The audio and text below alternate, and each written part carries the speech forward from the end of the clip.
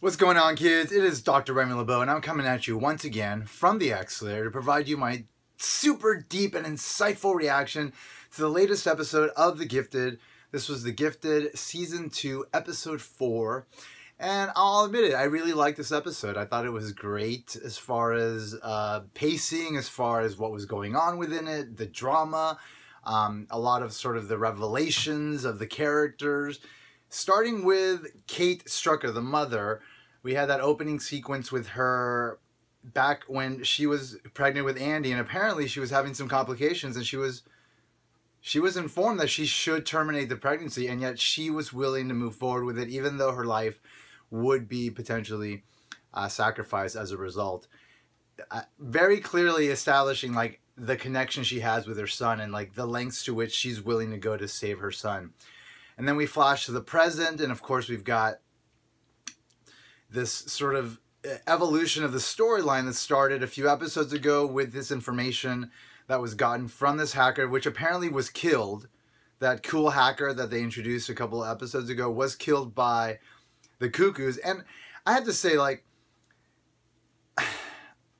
I'm a little bit ambivalent about the way the Cuckoos are being represented. They are being represented as cold-blooded killers.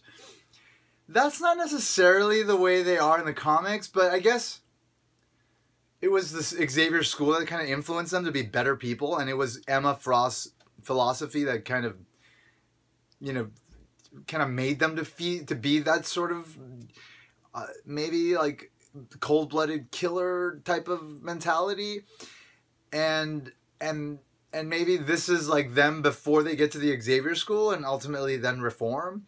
But they are just hardcore killers, man. They are willing to kill anybody without remorse, and it's great for the show because you have these like really significant and serious villains that could cause a lot of harm, clearly, and are willing to go very far in order to achieve their ends. But as far as the characters themselves, like, you know, it is kind of creating a very particular perspective on them for people that maybe don't understand these characters from the comics, and ultimately they're just going to wind up being thought of as like cold-blooded killers. Anyway, I mean, just a quick side note, I'm sure the show, if it continues on, if they get a chance to continue it on for several seasons, I'm sure we're going to have some really interesting arcs, because Esme was expressing some hesitation about the behavior of the Inner Circle in the last episode, so I'm sure there's going to be some division there amongst the Cuckoos, and maybe even Esme will join the Mutant Underground eventually, the pseudo X-Men of the show. I don't know, but we'll see what happens. Nonetheless, like, they are cold-blooded killers, and they made that hacker kill himself. He's a mutant. But I mean, obviously, Riva is down to kill mutants because she wants to accomplish her goal, which is, I don't know, to start a mutant nation, but make it within the U.S. And so she's willing to go as far as necessary for that, including killing other mutants for it, which, you know, is a mixed bag for me. I don't necessarily love the idea, but, you know, it does create like a really serious threat with respect to, you know, the Inner Circle, the Hellfire Club, as they should be. That's the way they should be represented. They should be represented as this like ruthless threat that is willing to kill for, you know, ultimately mutant liberation, but really mutant domination, I think, is what they're looking for. They're looking for mutants to be the dominant species on the planet, and for humans to be subordinate to them. So it does work, and the threat is real for me. Like, I accept the threat. I accept the severity of their conviction to their cause. I accept it, but it is a little bit. It's I don't know. It's just like you always want you always want all the mutants to be together and for them to be I guess I'm all about Xavier's dream. You know, like mutants and humans living in peace, and mutants and mutants living in peace. But I mean, clearly, like, circumstances don't always allow for that, and I understand why there would be obviously mutants that would be a little bit more militant. Still, it's always a little bit jarring to kind of process it.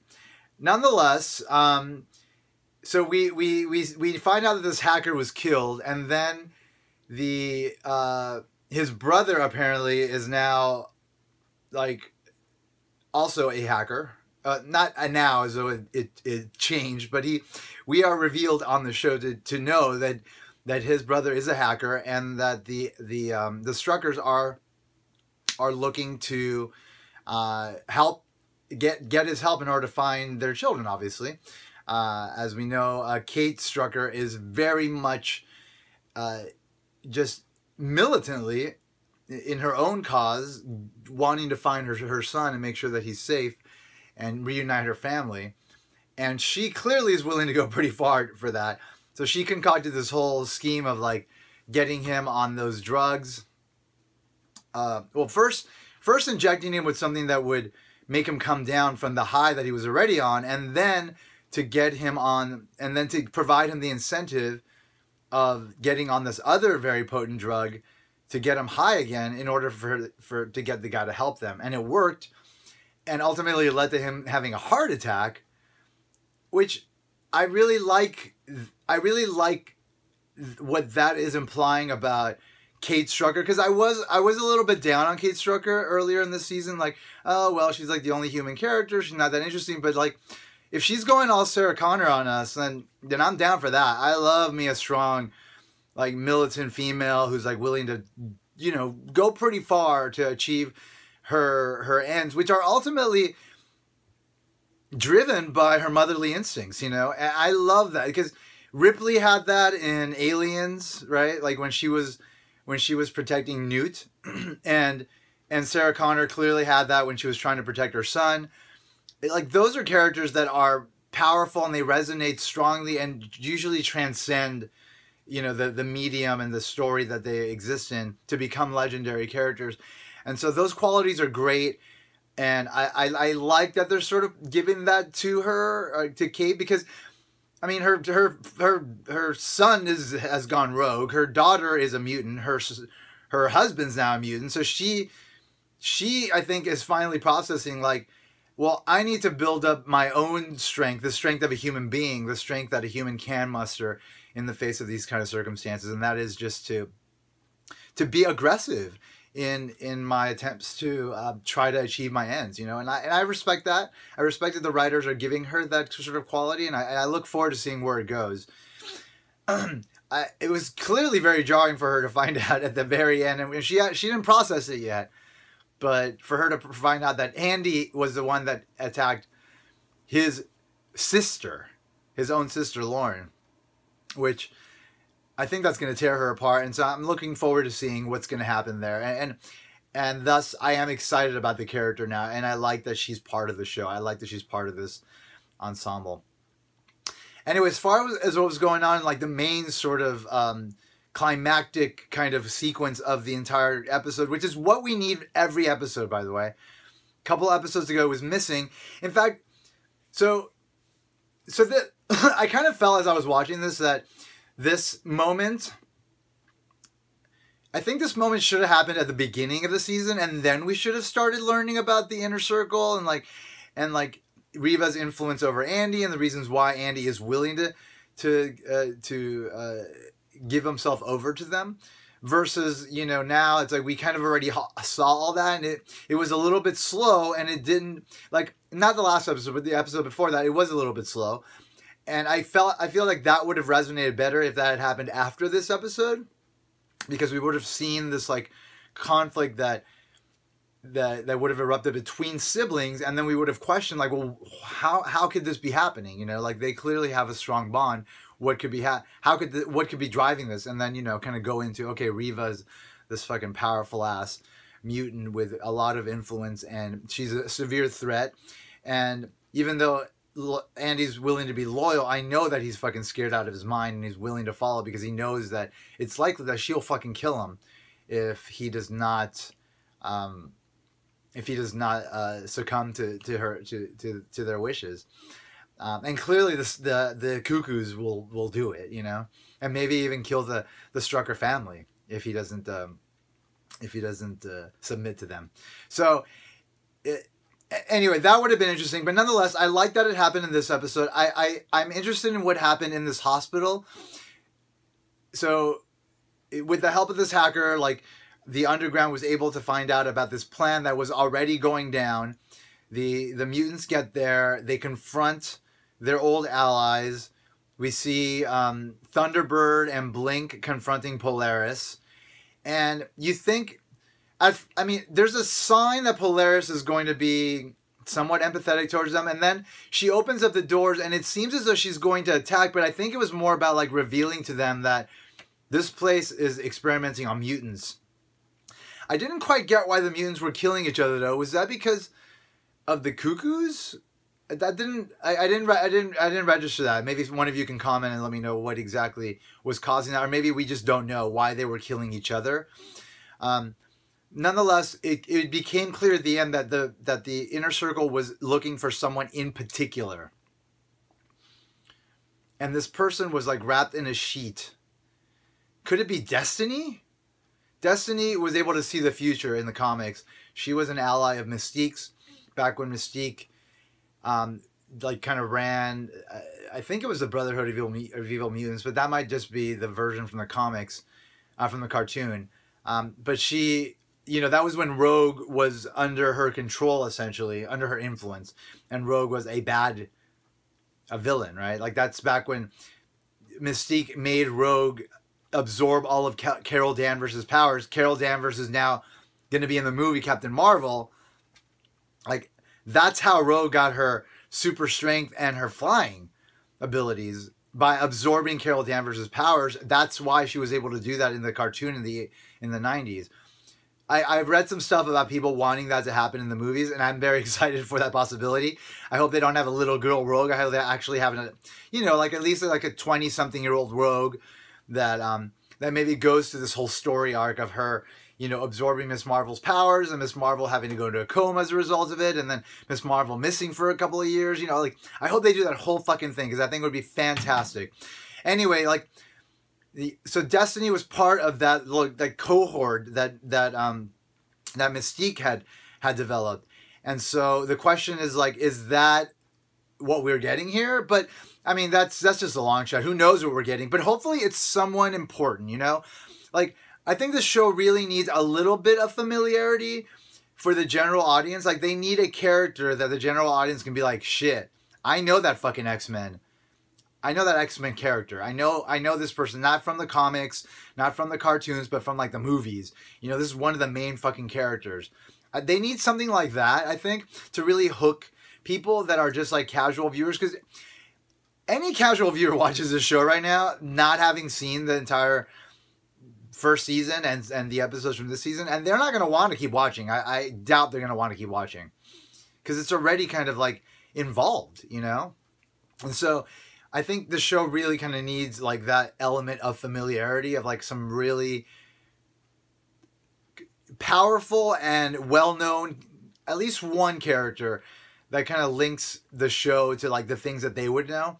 Anyway, so I'm hoping that this character is that, but I'm excited to find out what this character is. I hope it's not a brand new character. I hope it's something, again, familiar, and it doesn't necessarily have to be what I just mentioned. For me as a fanboy, a fan person, not to be patriarchal about it. For me as a fan person, I would be down with any kind of familiar canon character, but not ridiculously obscure like Reva, who showed up in one comic, or like Urg, who is the head of the Morlocks, but he's not really the head of the Morlocks because Callisto's the head of the Morlocks. So anyway, there's the other story with Jace something, the Sentinels guy. He's getting lured into the Purifiers. And that's exciting because the Purifiers, they were mentioned last season, but they weren't really explored. And the Purifiers can be a very scary element because they're religious zealots. Like, they're driven by their ideology, which transcends logic. And so that's why they want to kill mutants. William Stryker was responsible for them in the comics. William Stryker in the films was not. So are we going to see a religious zealot William Stryker? That's the head of the Purifiers? Maybe. Is Jace going to join the Purifiers? Maybe.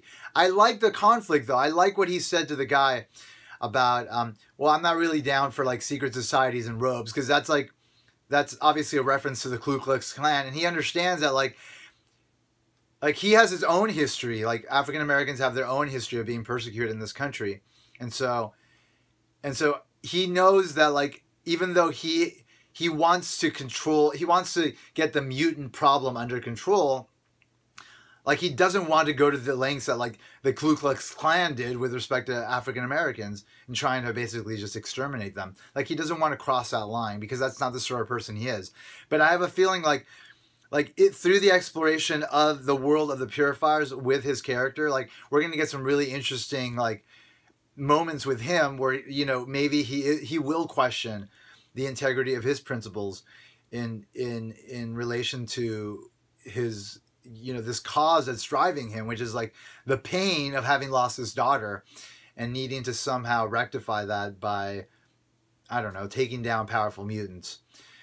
So that I'm excited about where that was going. At first I was a little bit iffy about that, his character story, because I didn't know where it was going, but clearly he's going to be the doorway, the window into the Purifiers world, as now we're seeing, you know, some of the underground being the doorway, the window into the Morlock world, and then we're seeing Lorna and Andy being kind of the window into the Inner Circle world. So they're building up a lot of really interesting elements that are definitely part of canon, and they're doing it in an interesting way. I like the season so far. I'm not gonna lie, like so far I'm liking it. It does feel a lot like last season as far as like the rhythm, because last season did have like kind of a slow parts and then like really exciting big parts, but ultimately where it all converged to was great, and that's why I was waiting, you know, for the second season to start, and I was highly anticipating it. I'm sure a lot of people were as well. So this episode and the last couple really bode well for the season. I look forward to seeing where it's going to go. I hope the season is 13 episodes like for season 1, and yeah, let's see what happens next week. We'll have a little discussion about it as well next week. Anyway, thanks for checking out my video. Thanks for checking out my channel. If you haven't already done so, click that little button under the screen, subscribe. It'll help you keep up with my latest videos. And as always, I want to remind you folks that if you haven't already, you better put an X in that box because ain't nobody checking me. Take care, folks. Bye-bye.